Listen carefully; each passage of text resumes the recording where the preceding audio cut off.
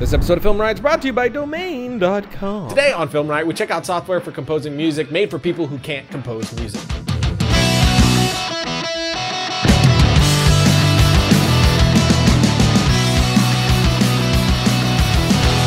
Welcome to FilmRiot, the show that takes mystery out of the effects and techniques, going to some of your favorite Hollywood films. I'm your host, Ryan Conley, and recently we became aware of this new software that is making it possible for people that are not musically inclined to make music for their film. The tagline on their site is, "We are all composers now," and while I definitely wouldn't go that far, this is a really fantastic idea for people trying to score their film without a budget. But I'm sure you want me to shut up so you can see what I'm talking about, so let's do that. So here it is, Filmstro. It's an incredibly simple and clean layout. I really dig that actually, and I'm in the paid version right now. If you look on their site, you see there is a free, fully functional version that just has limited music, and then you have a $20 a month membership that gives you all of their music, and you get new songs that they add weekly. So the monthly is definitely the better way to go, but it's pretty awesome that they offer this free starter version too. But back inside the software, over here you have your Explorer. In the Explorer, we see our category options next to each other with sort of opposing ideas. On the left side, we have lighter, more uplifting sounding pieces, and on the right, we have darker material, but similar in genre almost. So to pick a category, we click to enter it and find that we have a few options for music underneath that category, which we can audition by clicking play right here. We can see what sort of vibe we'd be getting from this track, and if you look down here, after we've clicked on a piece, you can get some useful info about it, including a few keywords to clue you in on the style of this track, beats per minute, and what key the song is in. But before choosing it for our film here, we can click play again and start moving these sliders around down here to see what sort of different movements we can pull out of this one track. On the sliders here, we can mess with the momentum, which will adjust the feel of the momentum, meaning it won't actually speed up the music's tempo, but it will add elements to make it feel faster, like so.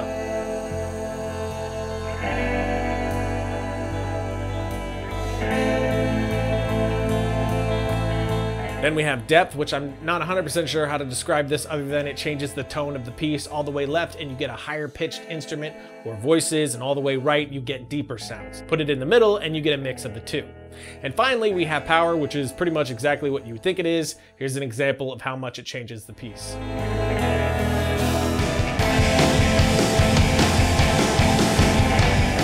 Is the movement of all the sliders that will give you a lot of control to customize what you're doing for that particular song. With the power all the way up and momentum all the way down, you are getting a slower, driven feel. Power all the way down and momentum all the way up, you have this fast feel, but one that feels like it hasn't fully taken off yet. Jack them both all the way up and we get the full power of the track. Or we can take those two sliders all the way down and get a bass line of the track, which is just this nice, almost underbed of music. But before we select a track, let's bring in a video, which we will do by clicking right here, navigate to the video that we want to use, and selecting it. Then once we have the video in, we can start previewing tracks to see what we think will work with it. We grab this one and drag it down into the timeline area so that we can start customizing the music to fit our video. And here we have our tabs for all the things we can keyframe. Click on one and you can see the envelope for you to control, even the volume for the video and the master volume for your music, so you can fade it in and out and all that goodness. On any one of these, you can create keyframes where you need and then just adjust that parameter to start manipulating the music to fit the piece. Then once you're done with that, you export, which you can do music and video or just the music. Of course, I'm going just music, being sure to turn off my video track for audio as well, so that we're only exporting the music from this to fit into the edit. But that's it. That's all there is to it. Super simple, but very flexible. Now we're gonna do some sponsor loving, and then we'll attempt to use this beast to compose a scene from one of my shorts. If you're a budding filmmaker, entrepreneur, or innovator, Domain.com is a place to go when that next idea hits you. I know you probably heard the list of available domain extensions is growing, but you now have the opportunity to build your brand in ways that were never before possible. Choose from a growing list of 400 plus domain name extensions like .com, .org, .design, and .club. And to show you some love, they're giving you 25% off their already affordable prices by domain names, web hosting, email. Just use the coupon code FilmRiot at Domain.com's checkout and get that 25% off. And when you think domain names, think Domain.com. You didn't say anything the entire time. What? Are you okay? Eat poop. Logo. So jumping right back in, I selected this scene here, which we'll go ahead and watch really quick.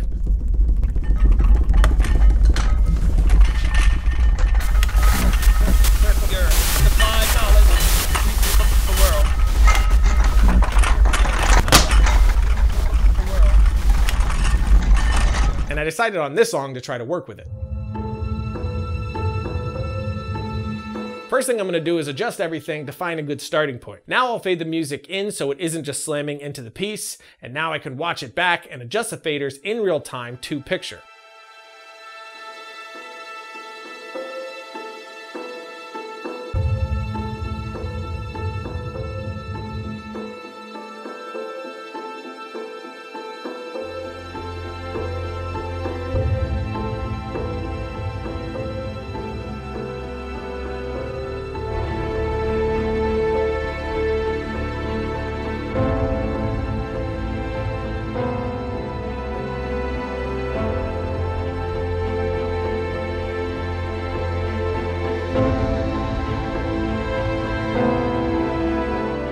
I'm moving the power around to increase or decrease the presence in the scene, moving the momentum to step up the pace, and moving the depth around to give variation to the tone of it. After I've done that, I can start clicking through the tabs to see the keyframes that were created by my real-time adjustments. Then I can refine each moment if I need to, or delete keyframes and program it in, which I'll be doing a lot because I want multiple sliders adjusting at once. And in the end, we have this.